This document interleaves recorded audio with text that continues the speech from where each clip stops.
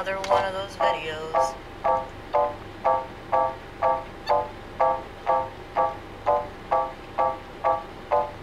Where I just sit in my car and I hope for something good, but it probably doesn't come out that way. I know I have potential.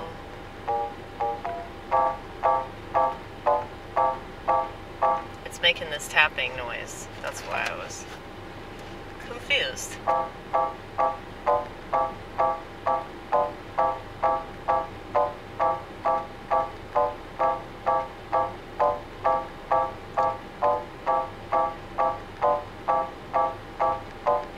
Sometimes something comes out and it's profound. Sometimes something comes out and it's obvious that I really, really needed to say it.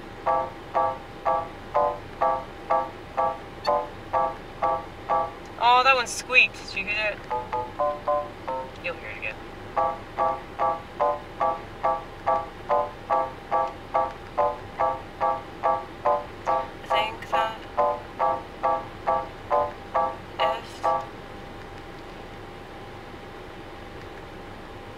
I think something's happening with my dad, but he doesn't want to tell me because he knows that I'd freak out about it. They think that I don't know shit, but I pay a lot of attention. I'm very observant, so I can tell when people are trying to keep something from me.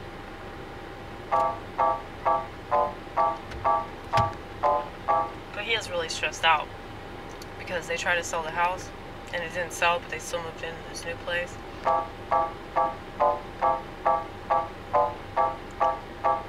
So he's convinced that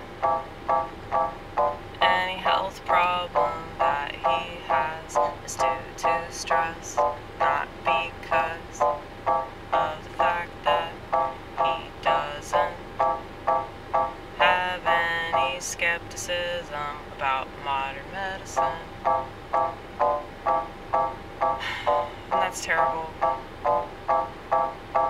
for his conspiratorial daughter.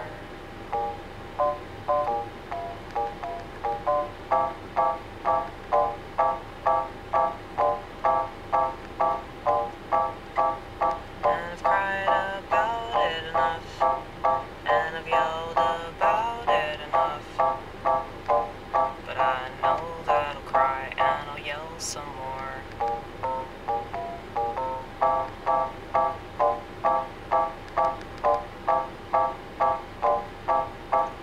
Yes, my tear ducts and my vocal cords never get sore, or nowhere near sore enough. But I guess in this way I'm pretty tough, because I face it, I run towards it. I don't think, well, this has gotta be a problem. And if it is a problem, I'm gonna solve that problem. There's that squeak. Is it this one? What's that one? It's probably all of them, damn it. Yeah, this is the oldest keyboard I've been using. The one with Tupac on it. But anyway, I used to think that if I cried hard enough about the right stuff, maybe that could make something better. Maybe some kid was less likely to get abused. Something like that. Or maybe whenever that kid was getting abused, they would think of something like somebody else praying for them from all across the world. It'd be a mental thing, because it's all in your mind, whether you recover and what you get over and how you move on and if you move on. And I understand why people can't move on, or they choose not to move on. I understand. There's lots of stuff that people aren't willing to understand. And because of that, well, reality, right? You don't understand your emotions. You don't understand your thoughts upon your thoughts. You don't understand how all these things are connected. So why would I expect you to understand governments attached to the systems? Why would I expect you to understand that this whole world's actually against you and there's nobody that you can trust? Nobody, even you. You know, how do you explain that to your average bear? How do you explain that to the plebeian sheep as if they would care? They love their TVs, they love their pill bottles. They love their TVs and their telecommunication devices. They love their TVs.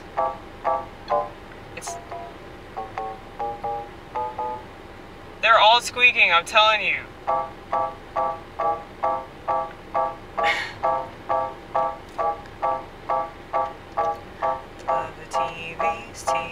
TVs. They love the TVs, yes please, more please. They love the TVs.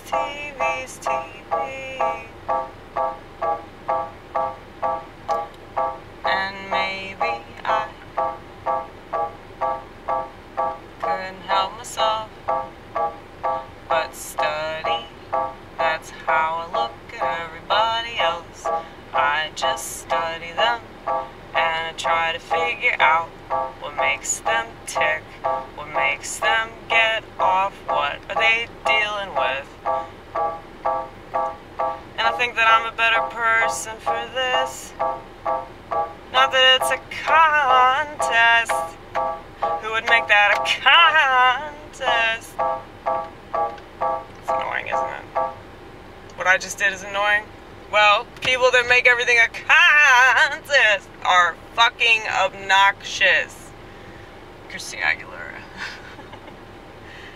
Yeah, man. That is funny. She is a good singer, though. But that style is really annoying.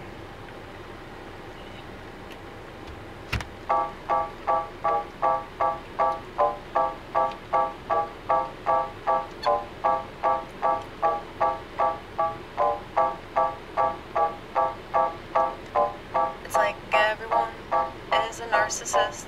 It's like everyone has no idea that other people exist.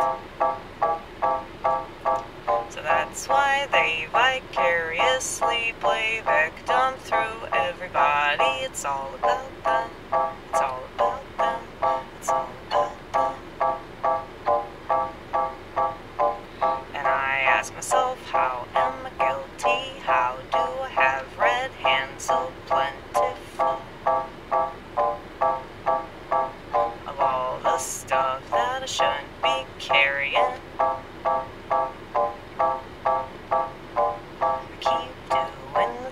That I keep saying, I'm gonna refrain from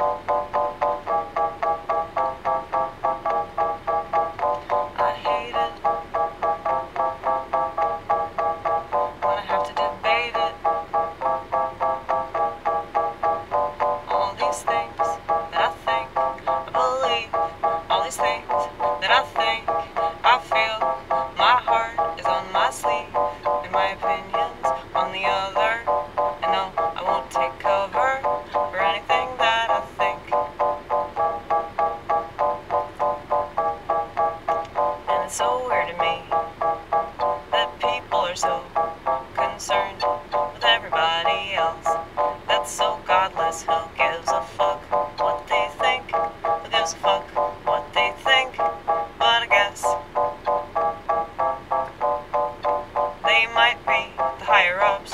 They might be the ones in charge. They might be the ones that make all the decisions that we don't know anything about. Is everybody an actor, an actor, an actor? 'Cause they're all reading off a script. I know this ain't the first time I've said this, but they're all reading off a script. Whether that script is legit and it's right in front of them on a teleprompter, or it's just in their head and they're not even cognizant of this. And I feel like that's way worse, 'cause they're working for terrible people. They don't know they're doing that, so they just keep on doing it.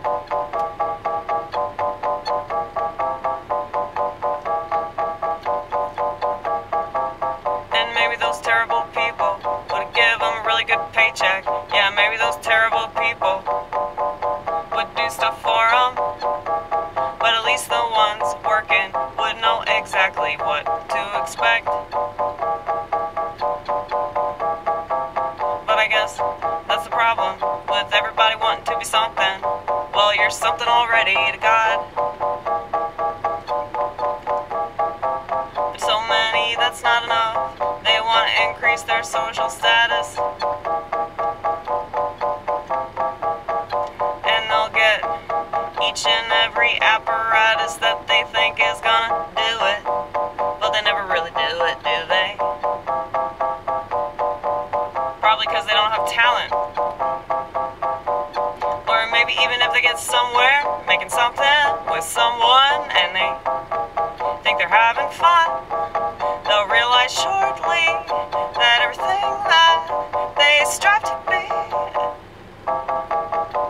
ain't worth it in the long run. And they want to be done, but they're not done. Everybody wants to be done, but they can't be done until they're officially done. And I think that people just want to control the narrative. So if they talk about it, talk about it, talk about it, talk about it, they feel like they're part of it. And that's pretty sick. Sick, sick, sick, sick, sick, sick, sick. So of course, somebody like me could see straight through this, because that's all we're prone to do, and this is who we're prone to be, and I can't be anything but me, and I wish I could sometimes. That would be nice. That would be a nice little break. I would quite like to be quiet. I would like to be quiet, quiet, quiet, quiet, quiet, quiet, quiet.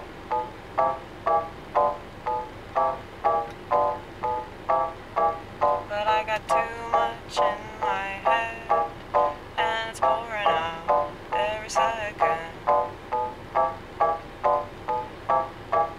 But there are some hours that I could be catatonic, because it all comes pouring out, and there's nothing left. At least that's how it feels. And it's so nice to be drained of all that. And then just to ride home in the silence, silence, silence, silence, silence, silence, silence, silence, silence, silence.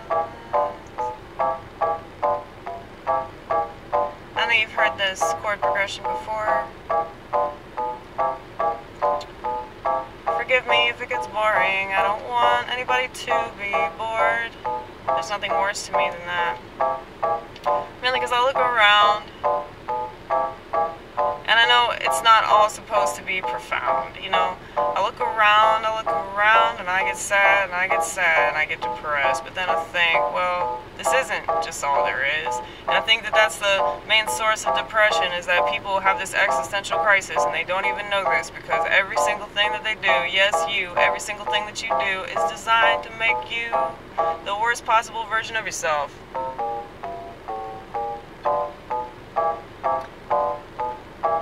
And I hate that for you.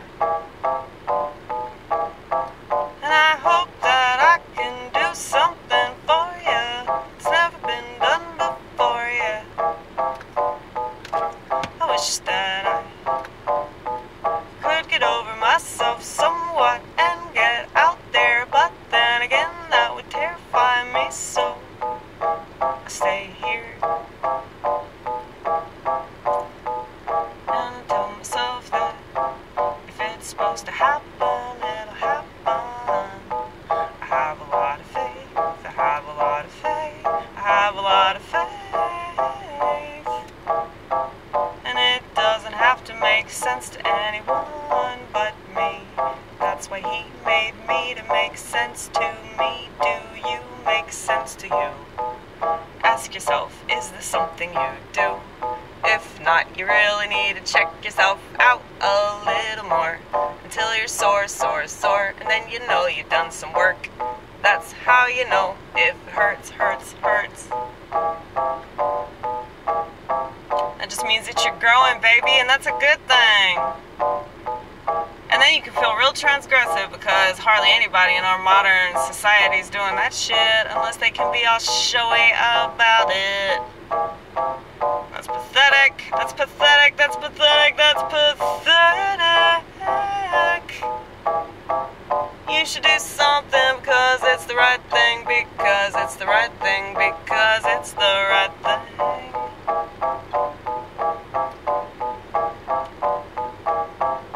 I guess that's what morality means.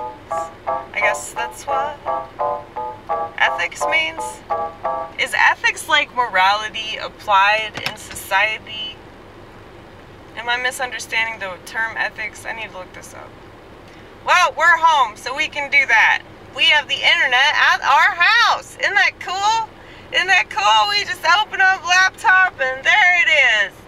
Full-blown access to any motherfucking thing we want to look up. Isn't that cool? See, I don't want that in my pocket. That's very terrifying to me. Very terrifying.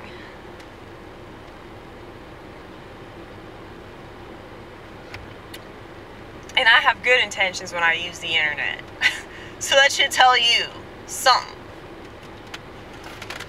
If yours truly is terrified of what the internet can do, and I'm only looking up stuff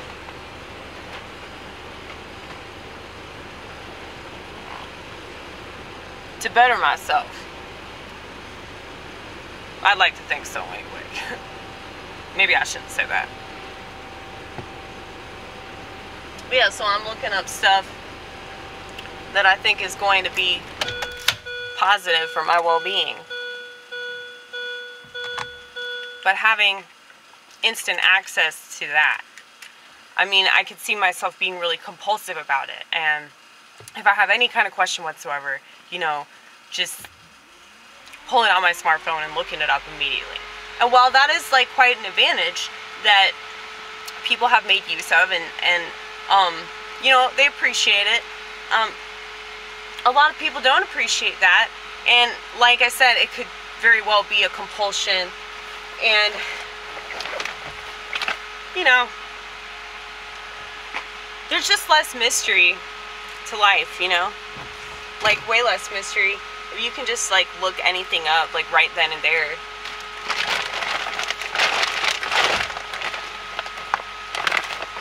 I just have a hard time believing that people would like really appreciate it for very long if they have it all the time, you know?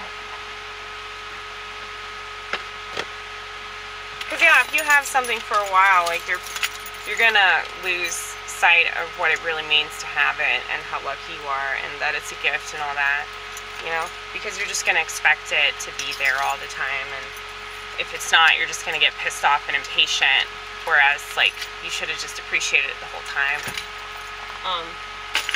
But anyway, I go on these rants about modernity all the time because I really fucking hate modernity. But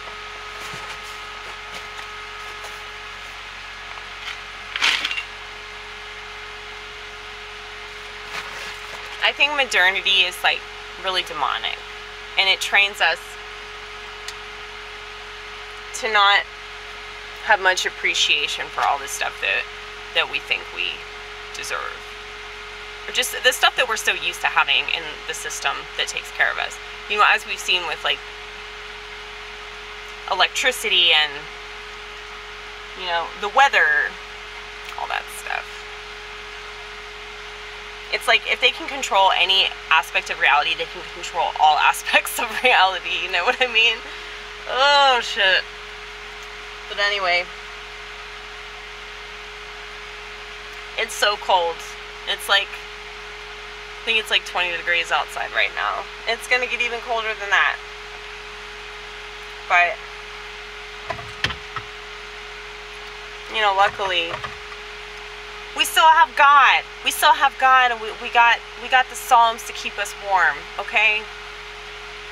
So, if you're not still feeling the warmth of God's love, I feel sorry for you. But now would be a good time to just give it another shot, man. That's all you can do, is just, you know, read the Psalms. And, you know, they'll change you. I really believe in my heart of hearts that God changes people, God transforms people. And that's why I believe that the gospel is the truth and the word of the Lord, because it'll move you, you know? It really will. And I really pity those that they look at their religion like in a really vain way. Like, I know I cuss a lot, and somebody had quoted James, which is funny because I've thought a lot about that. My priest quoted that same passage, by the way, about bridling your tongue. I understand. I appreciate it. I will respond to any comment, including a Bible verse. Thank you very much. I appreciate it. It's good to have that, you know, feedback. And I do pray for you, Winston. But, yeah, like, I was thinking about that, and I definitely have learned how to bridle my tongue in relation to, not swear words, obviously, but just, you know, not telling everybody everything, not continuing conversations when, like, the other participant no longer wants to participate. You know, it's really obvious. I can gauge that pretty well. But there was definitely a time when I just didn't give a shit and I would just say whatever was on my mind. But I realized, you know, that was kind of selfish of me, and I shouldn't do that anyway. It's not good to just be like totally like whatever about everything sometimes. You know, set and setting, back to the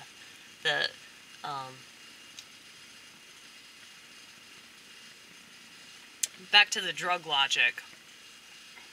You got to choose the right set and the right setting. So if you don't have a good mindset when you talk about something, and if you're not in the right setting when you talk about it, it's going to come out all wrong. So you got to check yourself, and you also have to check your surroundings, which, you know, most people don't do. They don't even do the first one. So, and that's the thing with social media. You can just like get on there and spew and say whatever the hell you want, and there's hardly any consequences unless you're not politically correct enough. So it's just like pretty much encouraging people to be like on the lowest rung of morality, you know? So, anyway, I think that I am, like, a lot more aware of that because I don't subject myself to that.